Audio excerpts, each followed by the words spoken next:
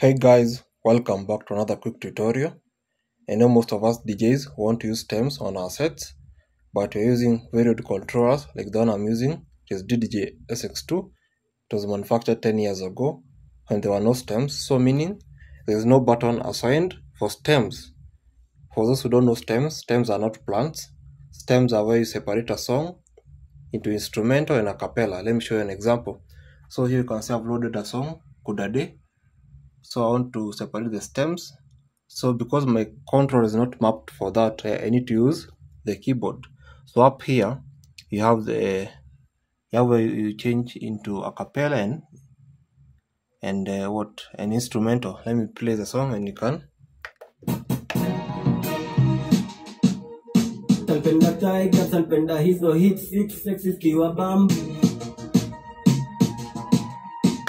So as you can hear, I'm able to separate the stems, but when you're playing live, you don't want to keep clicking on your laptop. You want to click the buttons at your controller to make it easier.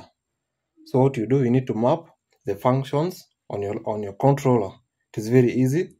So since I don't use the roll, I never use this part. I want to assign my stems to this part, so I click on roll.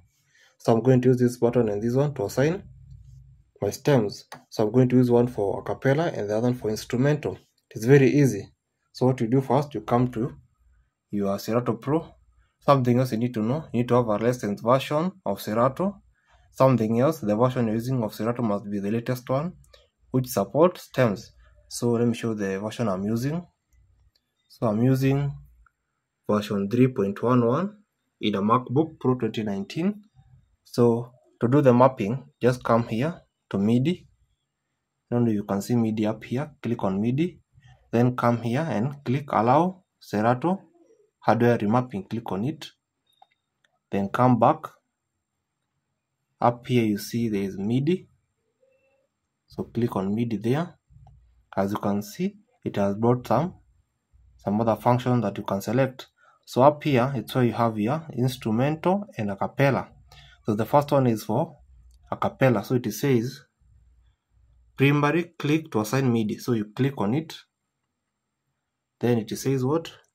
Press or move the Midi control you want to use to assign. So back on your controller, so you said you're going to assign this button, so you click on it, and like that you have assigned it. So you go back again, you want to assign the next one for instrumental.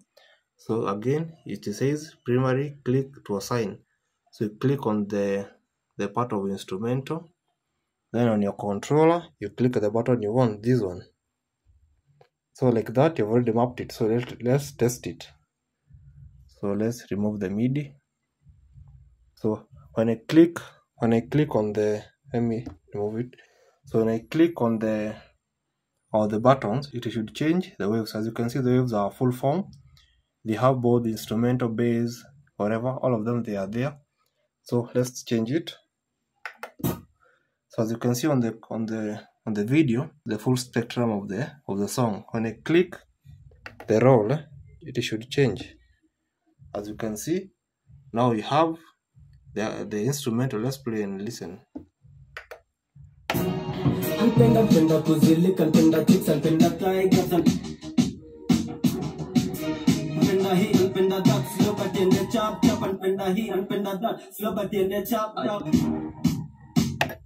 So guys, as you can see, we have managed to map our controller to support stems even if you're using an old controller.